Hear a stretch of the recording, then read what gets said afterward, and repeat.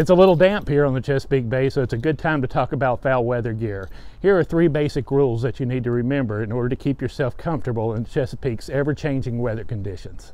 Number 1, always be prepared. It's not just the Boy Scout motto, it's absolutely necessary. We've all been that guy who shows up without the proper gear. It can make a good day miserable in a hurry.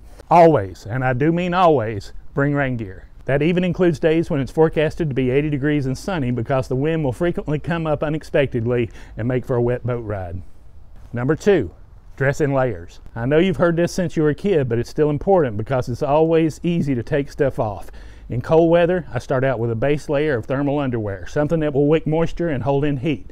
Next, I add long zip-off pants adjusting the weight to match the condition. You'll always see me wearing a zip-up hooded sweatshirt, and I go with bib pants and a waterproof outer layer, the weight of which matches the weather conditions. Number 3, pay attention to your extremities. It's critical to keep your head and your feet warm and dry.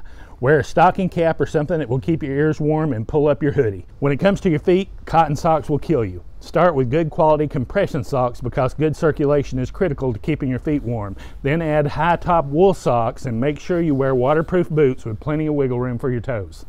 Some of the best fishing of the year is right around the corner, so don't be that guy who shows up unprepared and miserable. Now, let's go fishing.